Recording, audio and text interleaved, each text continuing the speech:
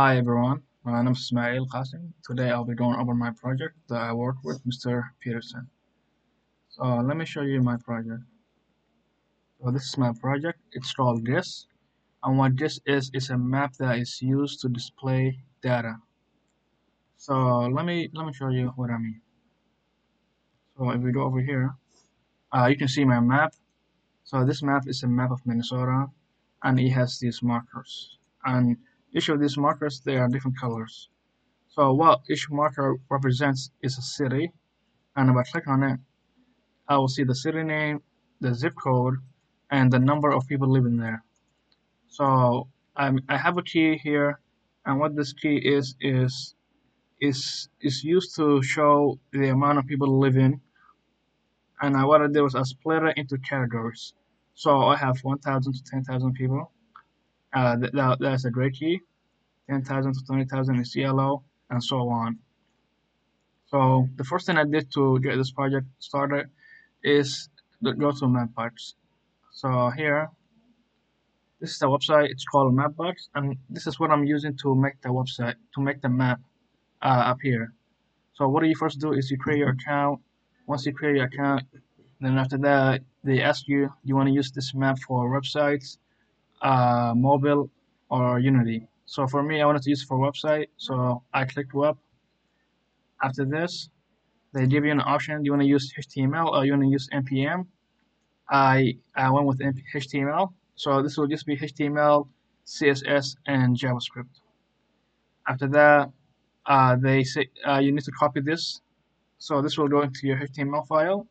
And if I click next again, I will get a JavaScript code that I need to copy, and that code has my key. So I will skip that part. So now let's go to my code. So this is my code. So the first thing I needed when starting this project was data points. So my project it included the city of Minnesota and all the cities in it. So I needed a data that has the city, the names of it, uh, the longitude, the latitude, the amount of people living there, and so on. So Mr. Peterson was kind enough to give me this data. So he gave me a CVC file, and this has all the data that I need. So what I did was I converted this file to a JSON file, and here it is. So why JSON file? This is the JSON file, and as you can see, it's a lot more readable. So I don't know if you know much about JSON, but in a JSON file, this curly bracket, it's an object, and this square bracket is an array. So it's an array of objects. So that's what it is, and this is helpful to know because once I needed to go through this JSON and get my data points. So that's what I did. I used fetch. This is a JavaScript function, and I fetch my JSON and it gives me back my data. So this data is going to be an array of objects, and down here I walk through the array. So I start at 0. For now, you can see it's 50, but that's not all my data. My data, I believe it was about 500 cities, but for clarity, I made it smaller so you can see it. So let's go back. So what I did is I walked through the array. I did my longitude, my latitude, my population, the city of the name of the city, and the zip. So why will I need the longitude and the latitude? Let's go back to the map. As you can see, these markers they are in different spots, and the reason for this is it is at the spot where the city is located, its longitude and its latitude. So if I, for example, let's maybe zoom to one of these points and see exactly what city it's at. So this city, this marker, I mean, it's at the city 18, I believe. So it needs to be at the spot where the city is located, and we need longitude and latitude to know where the city is located. So let's go back to the code.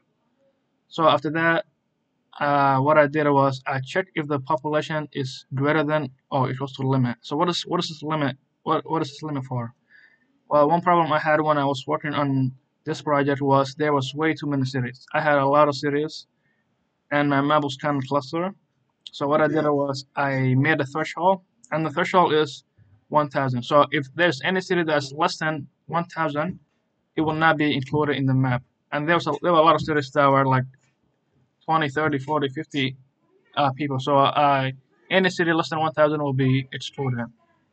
After this, I just got my city name, my zip code, and my population. I just put that in a string variable.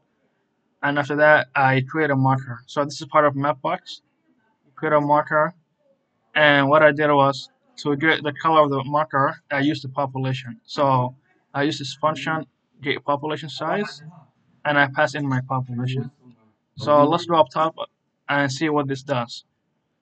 So get population size, it takes the size as the parameter, and I check if it's less than 10,000, if it's 10,000 or less, it's gonna be gray.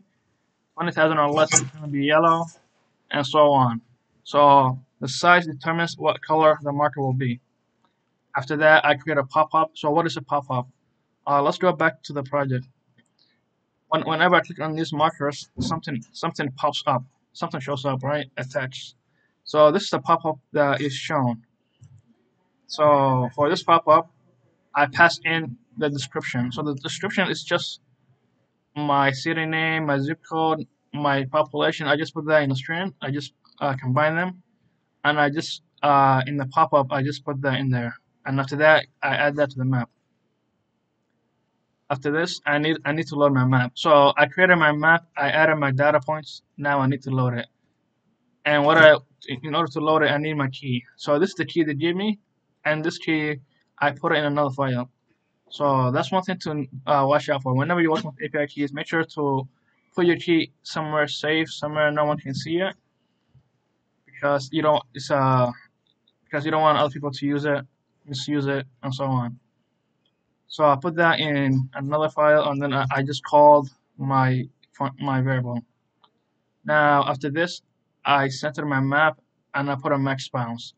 So what does this mean? Center and max bounce. Well, let's go back. Whenever I load my map, it always goes to here. So this is the center. So to center, I just use the longitude and latitude of Minnesota. So whenever I load my map, this is where it is. It does not jump to another part of the world. And max bounce, whenever I cannot get out of this area. So my bounce is just within this area. And this is useful if you want to just display a certain part of something. So for me, I was just interested in Minnesota. So what I did was I just bound it to Minnesota. Now after this, I just added navigation control, and that is this. So I can zoom in and zoom out, and this is useful for user friendly to make it easier. After that, I also added like a polygon shape around my state. So this polygon shape that's covering the entire state was not part of Mapbox. I needed to do that manually, and in order to do this, I needed to know all the coordinates that surround Minnesota, and this is of the coordinates. Let me just show you how many they are. As you can see, it's a lot of coordinates, and it keeps going all the way down. So I get this information from my website, and this is part of the Mapbox, but this coordinates I needed to get for my state. After that, uh, another thing that I had trouble with was the zip code. So the file I had some cities they had zip codes that were more than one, and if there's more than one, it's gonna be a string, and if it's just one zip code, it's gonna be a number. So I was working with two different data types, and this was kind of troubling me because there will be like a city that had like 5, 6 zip codes, and it was kind of it was just all over the place. So what I did was I wanted to just have one zip code, even if it's more than one zip code. I'm just gonna have one zip code. So I checked the type of the zip. It was a number. I just return it because it's just one zip code. I know it's only one zip code, but if it's not a number, that means it is a string. So I just get the first 5 characters, and I add this plus sign to indicate there's multiple zip codes. So that is about all. I hope you learned something new today and have a good day.